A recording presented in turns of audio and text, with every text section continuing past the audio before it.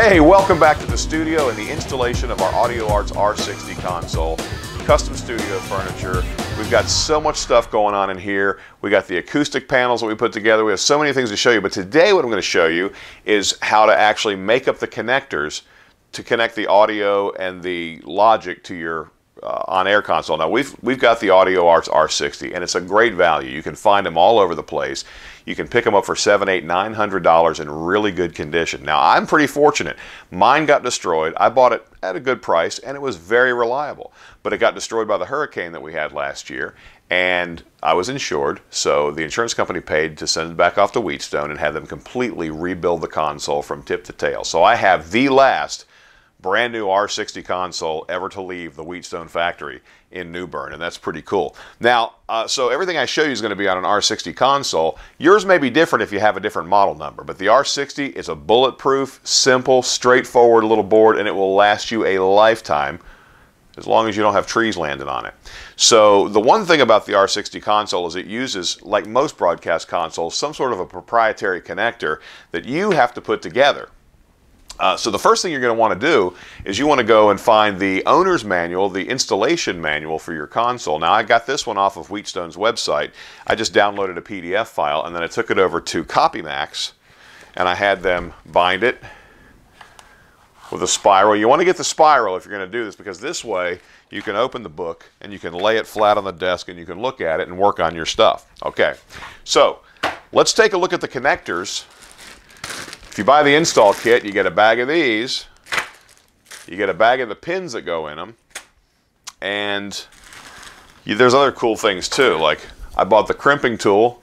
If you don't have a good set of crimpers, you want to get some before you start a project like this, because it ain't no fun. Also, let's see, in the kit it came with a pin extractor that I just threw at you. Oddly enough, I have a second one here. So here's the other pin extractor, and what happens is, what this is for is if you accidentally push a pin, let me show you this connector up close with wires in it. Those wires have to go in a very specific order as outlined in the manual. It tells you right here on this page exactly what each one of those pins is. And of course, you know, you have to get them right. So these are 12-pin connectors, which is 2 stereo pairs is what they are. But if you get the pins in wrong, which I've already done since I started this install, you take this here pin extractor and you stick it in the hole and you work it in there until it snaps in place, and then you press the shaft and it pushes the pin out. Now, it's not easy. I'm going to tell you right now it's not easy. It's a pain in the ass and it'll tear your hands up. So the best advice is really try not to get the pins in the wrong holes when you put them together. So having said that, I've got a cable that I made up here. Now, we've got a screw terminal block over here in the corner of the table. Let me back up so you can see me pointing. We've got a screw terminal block over there, and everything that connects in this console is going to go from this console to that screw terminal block over there, and then from there it goes out to the equipment that it connects up to. The important thing, the major important thing, and I can't stress this enough because this is a mistake I made last time I installed this console, is I didn't make the wiring from the console to the terminal block long enough. So I ended up having to mount the terminal block in a place that was extremely inconvenient to get to. So this time, I actually pulled a cable through all the way to where it's going to go, mounted the terminal block, and so I started making up cables, and I've got a reel of cable. I'm going to have to pick it up and show you because, well, the camera's over there. I've got a reel of Belden Brilliance cable, 8451. It's just single mono instrument cable or audio cable, so I have to run 2 of these for every stereo pair. My wife made the box that the reel spins on. Isn't that cool? So there's that. So what you do is you grab the end of your Belden cable and you pull it out until you get exactly the length you want. And again, these were all pre-measured. And so then I will cut that one off. And because I'm running stereo pairs, I'm going to have to pull a second wire out too. So I can put that back over there where it doesn't go at all. And then I'll pull the second one out.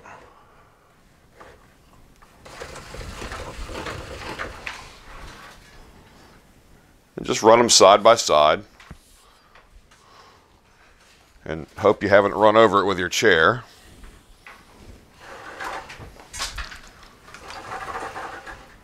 And then we'll cut this one off. Now I've got a pair of cables for stereo.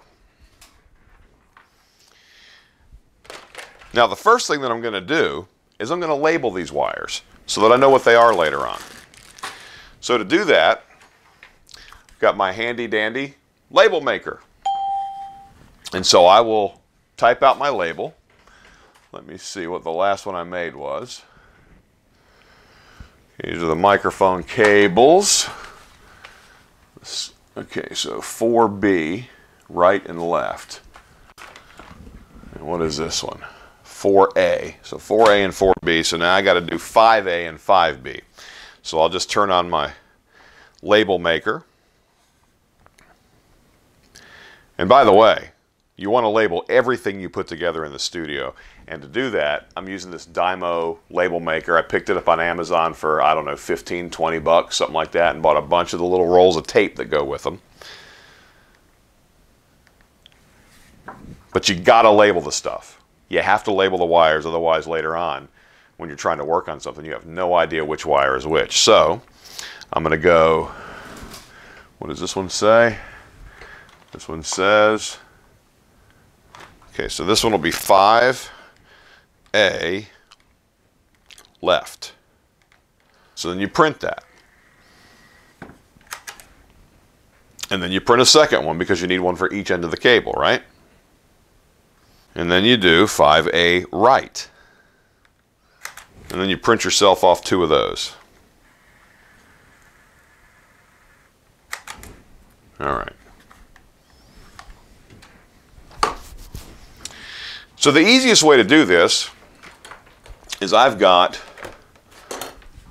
again from Amazon, a box of pre-cut shrink wraps. They're about 2 inches long. Should cover pretty much any label you're going to make. So what I'm going to do is I'm going to take these labels. Now they won't just stick to the cable on their own. They're going to want to come right back off. So I'll take this label and go up about 6 or 8 inches up the wire and just kind of wrap them around the wire and hold it there until you get a shrink over it. And take your shrink, stick it over the end and just kind of push it in and roll your label until you get the shrink started over it, and then it's under the shrink. Got this really ultra cool crack lighter from the vape store, but it's a torch. And this is perfect for this heat shrink. You just go up here and heat it up and let it close all up, and then once that's done, that label's never going to come off of that cable unless you cut it off. So there's that. Okay? Then I'll go to the other end, put the label on that one. This is a very tedious job working on a console like this, but believe me, the extra effort is really worth it after you're done and you've got this incredible mixing console. The other cool thing about the mixing console is it does neat little things, like when I turn the microphone on, it actually turns a light on outside the door. It's got buttons on and off for each slide fader channel, but each one of those buttons, it turns the audio on and off, but it also can perform other functions. Like it can mute the speakers so you don't get feedback when your microphone's on. By the way, the heat shrink is not the hard part of this project.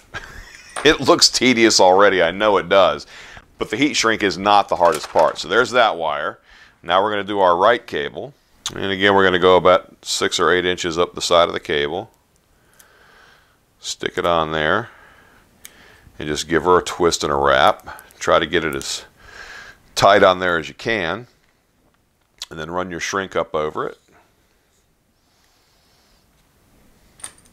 And heat her up. And this is one of those projects that when you first start, it's going to seem like you have to redo a bunch of stuff.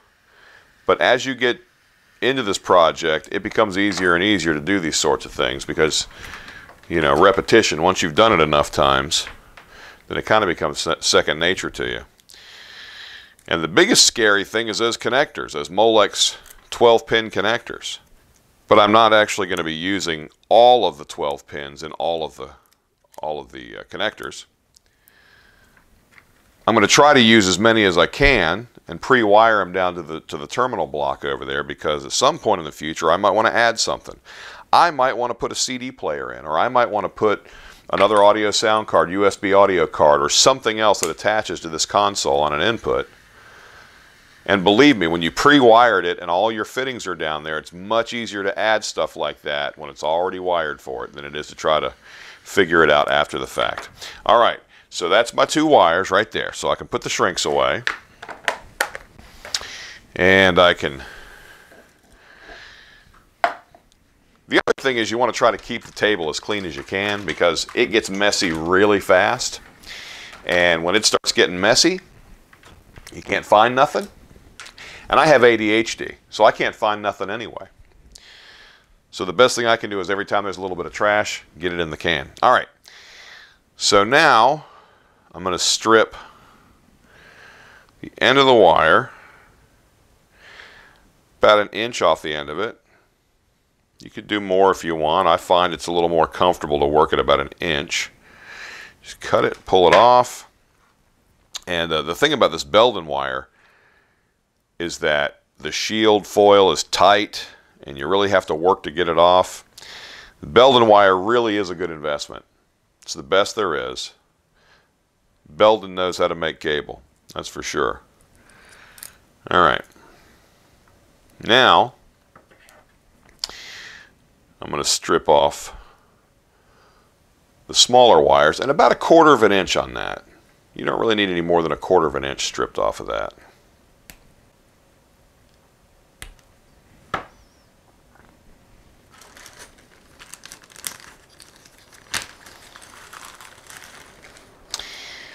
I like to dump a few pins into the bottom tray of the console so I can just reach and grab one.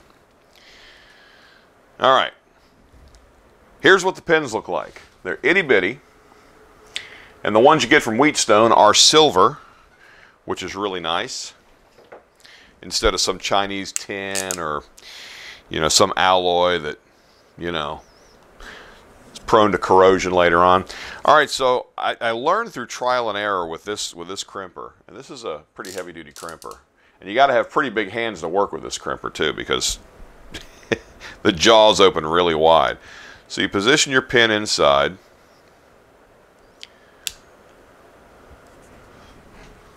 Like that, and because these are ratcheting, they lock in place once you start closing, and they will not open until you've gone all the way closed with them. So just slide your wire in there and crimp it. Okay. Then you get another pin, stick it in there. Just close the jaws of the thing just far enough where it'll hold that pin so you can stick the wire in there and crimp it.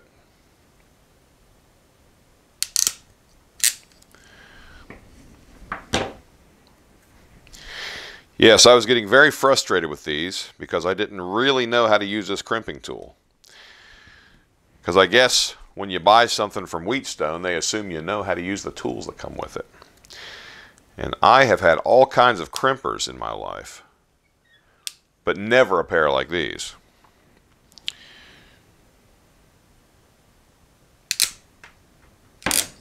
All right.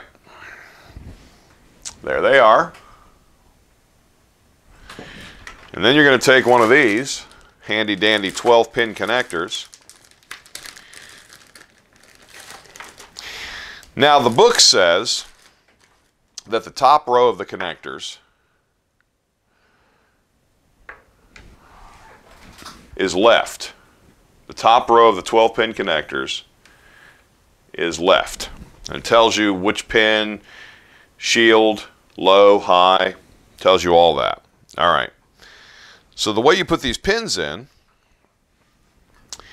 is you stick it in the hole, and you just kind of gently turn the connector until the pin starts to seat, and you push it till it clicks, and then it's in. The low, which is the black, goes in the center hole, and then the red one, which is the high, goes into the remaining hole. All right.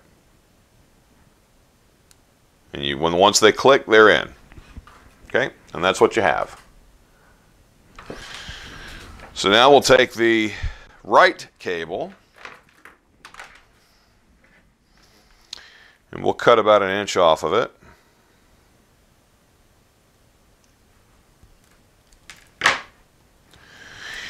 And then we'll wrestle with that foil wrapper inside. This cable is foil shielded in addition to having a shield wire. It's very nice, very quiet cable. Then you just peel it off. It's like peeling a banana. Okay.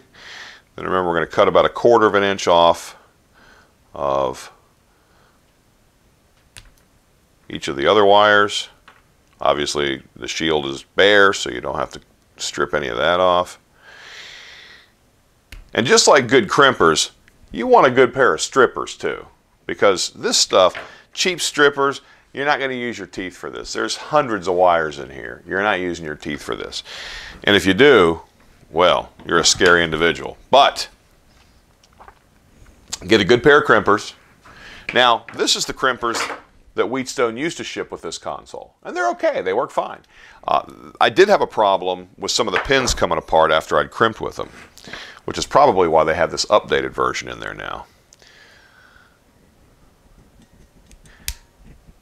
You know, I had a friend ask me, well, why did you, instead of having them rebuild the console, why don't you just get a new one? Why don't you just get like an R55E? Well, let me tell you something. I work with the R55E out in the field, and they are not good consoles. They're not reliable. They're not dependable. And if you think that these connectors are a pain in the ass, those have like the 32-pin connectors that, yeah, no thanks. I didn't realize that when you buy a console like this, or even if you get one from somewhere else, you know, used from somewhere, whatever, I didn't realize that they would sell you what they call a pre-install kit. I guess they've got a little old lady working over at Wheatstone. This is what she does all day. She just makes these things up and hooks them up to Krone blocks, and then you get to buy it for, I don't know how much it is. It's probably at least $500. I mean, these pins, I believe these pins were somewhere around $1 a piece. But again, there's silver pins. All right, here's our connector. And we've got our right. So we'll snap that shield in there.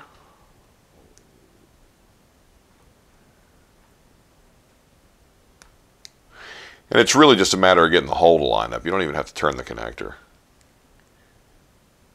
As long as you get that pin starting to line up in there. Now sometimes it gets a little tight for your finger, especially when you have hot dogs like mine.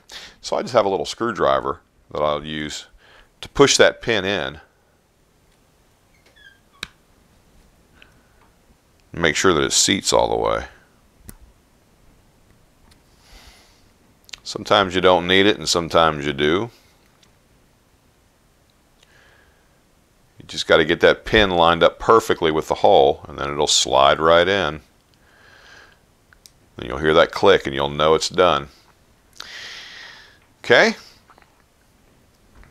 So that's one pair. Now, on channel 5, which is the 5th slider in, I think I want to be able to put an A and a B audio device, stereo audio device to that. So what I've got to do now is I've got to do 2 more cables, label them, get them in there, and get them connected up. So I'm going to go ahead and do that.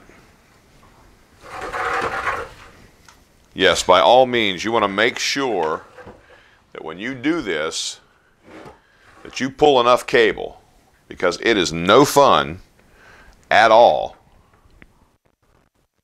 when you realize that you shorted yourself a bunch of cable length. And it wasn't even like it was a lot of cable that I shorted myself. It was only like a couple of inches.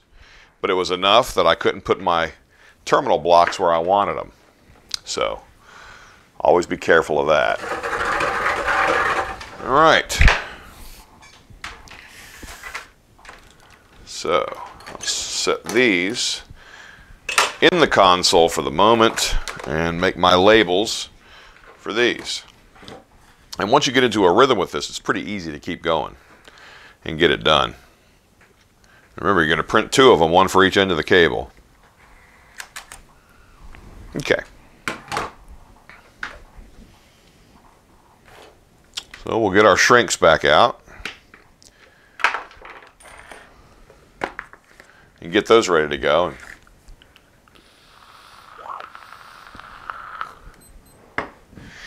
You know, you got to have a good vape to do this, right? Okay, so we're going to start with left.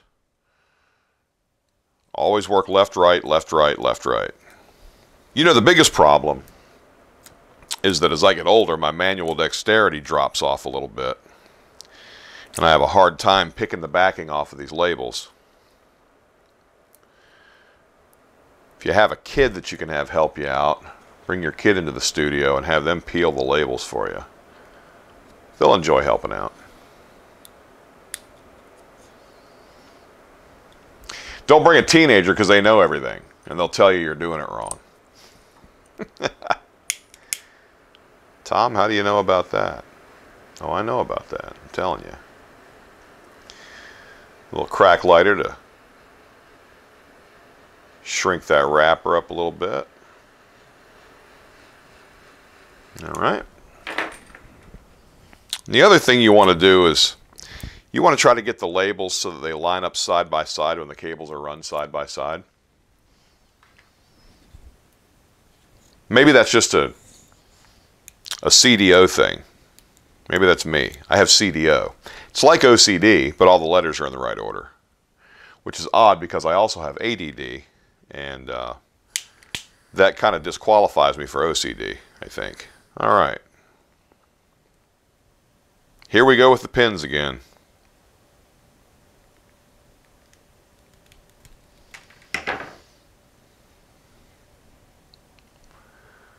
Separate them out like little chicken feet. Strip those wires.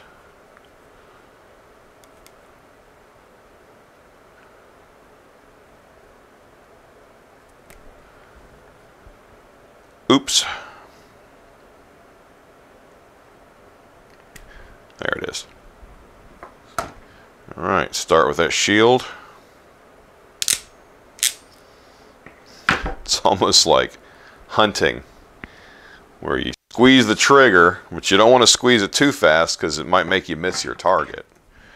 You might snatch it too hard and then you miss the part where you actually crimp the wire. And the wire falls out.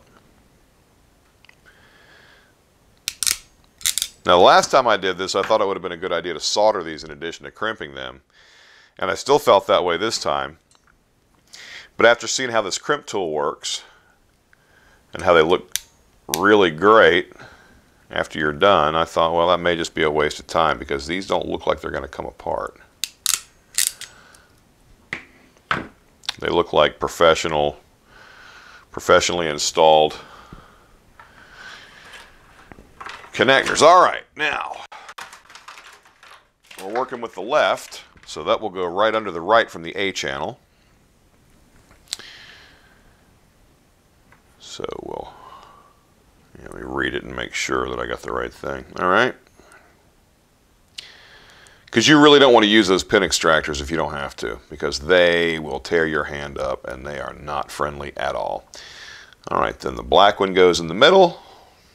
Sometimes it takes a little bit of finesse to get them all in there and get them all lined up, but they will go. And there's 3, and then we have the right channel wire. I aspire to become a good show host.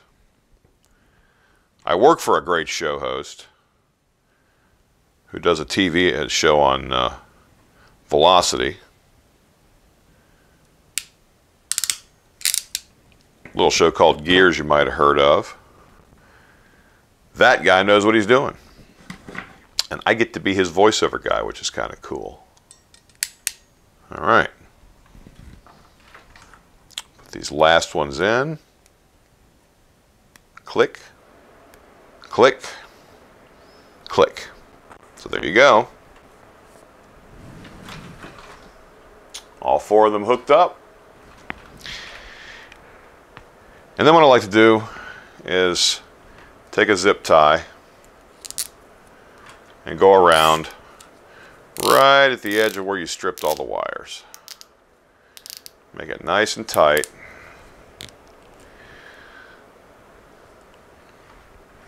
And then get your little nippers out. I got a little special pair of nippers just for the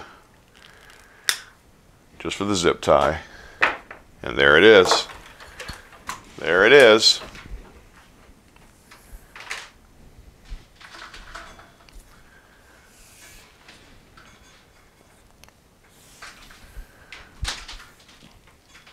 Try to keep it all nice and rolled up so that it doesn't get out of hand. And then when it comes actually time to thread these through the table and through the loom and through all the places I'm going to thread it through, I can find them and they're not all ragged and nasty. I got 2 of them that are longer than the others. What's that all about? What the hell? Damn it, boy. I thought I was pretty good about, look, these labels are way the hell up here. That's crazy. All right, well, I'll have to address that later. And just to make sure it kind of stays put, I don't think I need to put a zip tie on it. That's kind of a waste. So I'll just go over here with masking tape and go around it, which is fine. I don't think I'd store them with masking tape because it gets sticky after a while. But that's it. That's how you put those connectors together. And of course, you know, you reset for the next set of connectors, clean everything up, scrape it all into the garbage. And my wife has a little mini broom and dustpan that I saw earlier this evening that almost became mine. Well, that's all there is to making these cables up. In the next video, I'll show you how to hook them to the screw terminal blocks. May not do the next video, but in a later video, I'll show you how we hook them to the screw terminal blocks and how all that stuff works. So thanks for hanging out. Thanks for watching. Please subscribe. I'm a noob at this, so subscribe. Let me know you're watching. If you have any questions, feel free to leave them in the comments below, and I'll be more than happy to answer them. Thanks so much. Have a great day, night, evening. Thanks so much for watching.